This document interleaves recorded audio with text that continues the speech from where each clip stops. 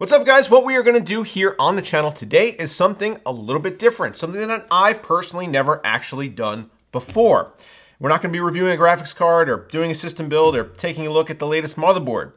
What we're going to be doing is saving the planet, at least in a very small part. You see, e-waste is a real thing. Unfortunately, it is starting to build up in our landfills as release cycles get shorter and shorter and people have a constant need to be on the forefront of new technologies.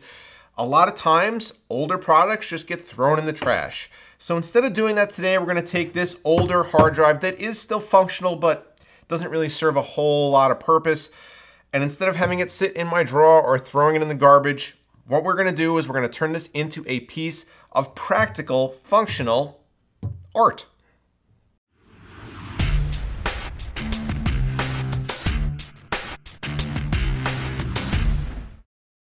So what I have here on the desk in front of me is actually the Seagate hard drive that we use in our cheapest Newegg build PC that didn't really function all that well, or at all.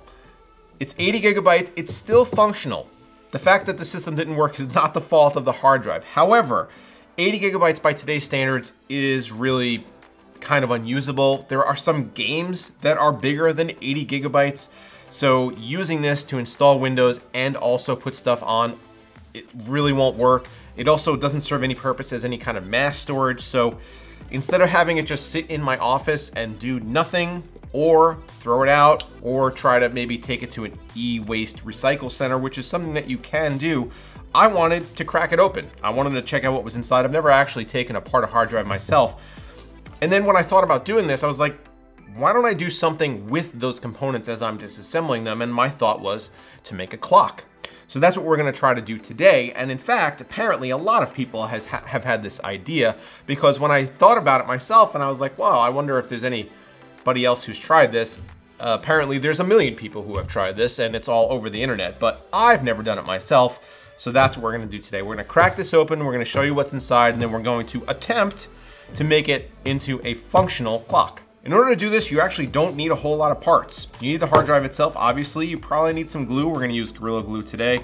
Having an iFixit toolkit or a similar kit with a lot of different bits is gonna be very helpful as well. And then you need the actual clock parts. Now, I bought these kits on Amazon. They were, I don't know, $10 a piece or something like that. And the reason that I bought 2 of them was because I wasn't sure which shaft length I'm going to need with this hard drive. So these are 2 different shaft lengths. Judging by the size of the hard drive and the thickness, this is actually a fairly thin hard drive, and I very, very much doubt if it's multiple platters, considering it's only 80 gigabytes. I probably will end up going with the smaller shaft and seeing how that works out, and if we need the longer one, we could always do that. And there's a lot of penis jokes that we could say right now too. This is basically all you need. So let's take this apart, let's see what's inside, and go from there.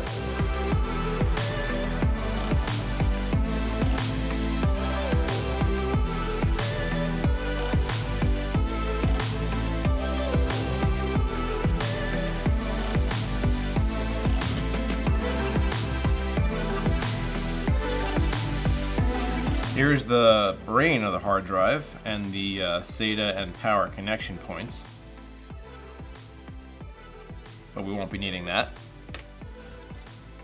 Let's try to get into this a little more.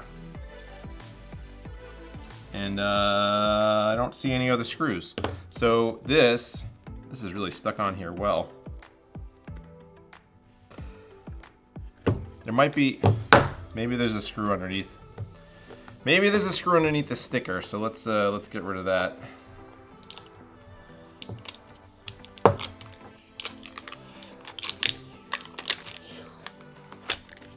There's no screw underneath the sticker. All right, let's see if we could pry this off.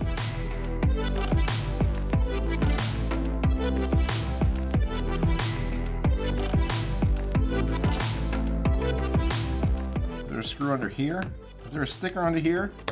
There's just, oh man. That's all I needed to do. That was way too easy. So here is our hard drive.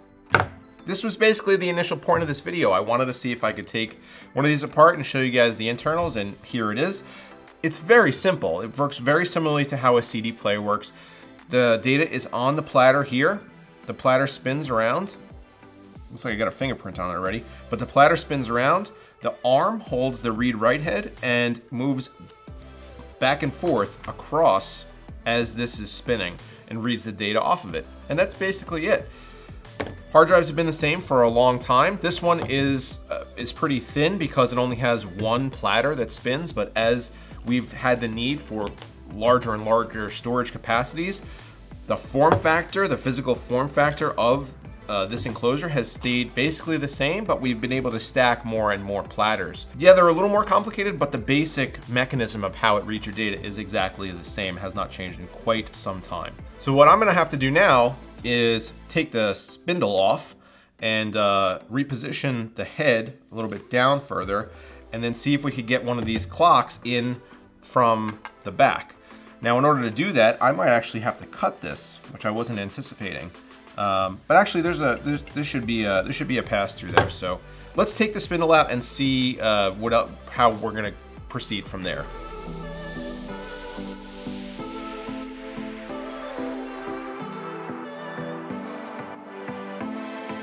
So it looks like I actually might have to take out the arm in order to get the platter out and then disassemble this middle spindle piece.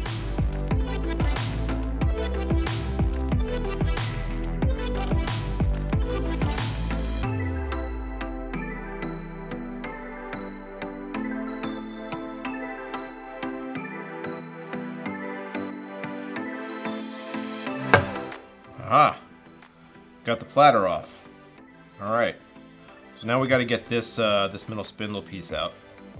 So most hard drives have screws in these three spaces, and apparently this Seagate drive, whether it's because it's older or whatever, I don't know, does not. In fact, the spindle actually is just kind of wedged in there from the back, and what I had to do was actually take a hammer to it, flip this over, take a hammer to it, and kind of force this through and out. And that's how I got the spindle out. And in the process, I broke the, where is it? I don't know, it's somewhere. I broke the tip off of the read head, so that sucks, but that's okay. I think it looks pretty much the same. So we have our platter here, and the read-write head still going good, and we're gonna reattach this to the enclosure using some glue, and kind of go from there. And then we're gonna reattach the arm and make sure that's in place too.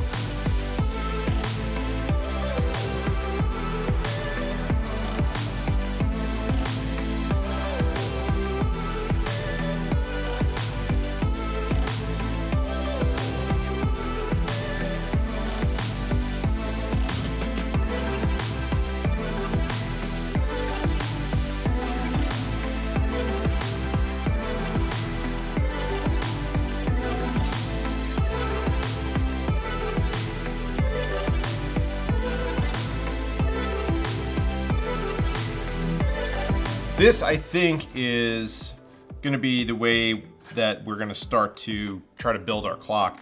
The arm I have as far out of the way as I can have it with having this top piece installed. This piece right here actually blocks the arm from going down any further. If for some reason the watch hands or the clock hands are too long and they might hit this, either I could try to get shorter hands, or I can maybe try to move this down a little bit further, but I kind of want the arm to be where it is right now, just to be part of the, I don't know, the decoration, you know, the presentation of the clock. So let's see how our spindles line up. This is shaft length 3/4 of an inch, and this is shaft length 5/8 of an inch. So let's try the 5/8 first. Here are the hands that they sent me as part of this kit, and I guess the shortest one is this one. These are all way too long. And these are the shortest ones. And I anticipate having a problem here. Yeah, even the hour hand is going to be too long. And it would be too long for everything, not just for that head. It would hit this. So why don't I take one of these like plain Jane ones and try to trim it instead. So these might be the easiest to trim down, I guess. But these are really thick for the size of this clock. I think that might look a little silly. Yeah, I think these might look a little silly if they're just... Yeah, I think we're gonna go with these and trim them. So let's try that. So the longest I could have it be is like this long. Maybe it, yeah. So like this. Should I angle? Maybe I'll angle it to make it look a little... Oh geez. Maybe I'll angle it to make it look a little... Oh geez. There it went. Alright. We've recovered it. Yeah, so this is gonna be the hour hand, and then the minute hand. Wait, so this is the hour hand. This is the longest it can be. So okay, so I actually need to trim it a little shorter, unless it goes under the arm. This might actually travel. Okay, I'm gonna need to install the actual clock mechanism itself and see exactly. Did they send me two? Why two? I don't know. Did I order a 2-pack? Maybe I did. Alright, so this is the shorter of the two. Let's see how this lines up. That is not long enough. Let me get the other one out. Let me get the 3/4. That, I think, will work. What I'm gonna need to do is I'm gonna need to secure this to the back here and make sure it's centered, which will be a task in and of itself. And then figure out the hands from there. So I did some trial and erroring with the glue at the back, and it's just not gonna work. I'm gonna use the included mounting hardware that they sent with the kit, which maybe I should have just done in the first place. But it actually seems that that's gonna work pretty well. So I'm gonna put the rubber jam over top here, and then put this through here. Yeah, I think that'll work. I think that'll work pretty well, actually. So, got the washer, got the nut.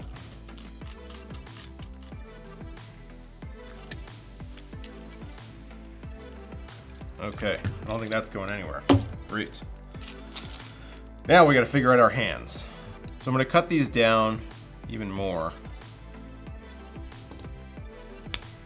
so that they look appropriate for the size here.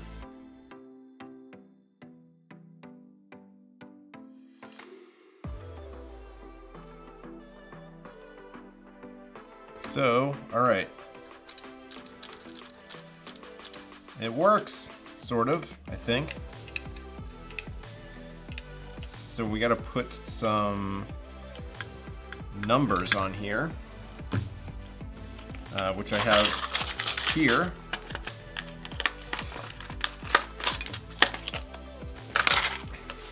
And I think because of the size of the numbers, we're not gonna fill out this entire clock, but maybe we'll do the 12, the 3, and the 9. I guess maybe the 6 if I can get it down there. What I'm gonna do is actually just take the plastic that the glue came in, squeeze some out in there. Hopefully that stays for at least a few minutes. Then use a toothpick to apply our numbers. Where'd that 3 go? There it is. Because these are, unfortunately, these do not come with any adhesive backing. I was trying to find ones that I liked with adhesive backing, and no luck. So this will have to do.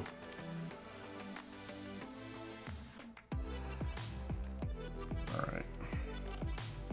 I'm only gonna get one shot at this.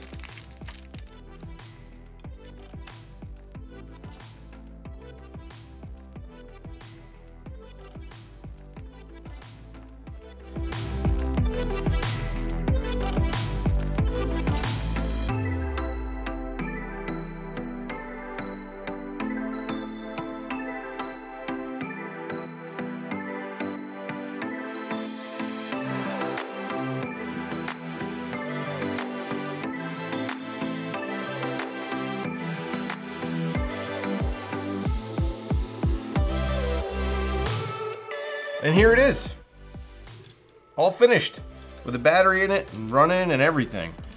I'll throw some B-roll shots of it up so you can see how it came out, but I'm actually really pleased. I am really bad with working with like super glues, and I have a lot of residue around the numbers, which if I have the opportunity to do this again, I know how to do this better now. So I would probably be a lot more efficient with my glue usage and placement of everything, and hopefully it wouldn't get all this smudging. I'm gonna see if I could use some kind of a solvent to get off that residual. And obviously I have to clean all of the fingerprints and stuff. But as is, I think it came out great. So just to recap for you guys, if you wanna do this project at home, what you will need is, you need obviously a hard drive to start out with. You will need one of these kits, which comes with the clock itself. And I would recommend for this, I use the 3/4 inch. If you have a platter that's for some reason thicker, or multiple platters or something like that, you probably need a longer shaft, and they sell them on Amazon, longer kits. But these kits were really good. I don't know why I ordered, they're like double kits. There's 2 of them in here for some reason, but it was actually good because I needed the parts. Anyway, just need one motor that comes with like the, you know, these arms, and you need numbers, and you need crazy glue, super glue of some kind. And that's it, and just a little bit of time, and then you have yourself a nice piece of wall art, which I think came out great, and I'm very happy with. And we've saved ourselves some e-waste, although we've created some additional plastic waste here, so I don't know if we've really created the impact that I wanted environmentally, but at least these kind of little baggies can be recycled. In any event, guys, I know this video was a little different. I hope you guys liked it, and if you make one of these projects, if you do something like this, let me know down below in the comments. Shoot me a link on Twitter. I'd love to see what you guys have come up with. And that's it. Get subscribed to the channel if you're not already. Thanks guys for watching, and I'll see you next time.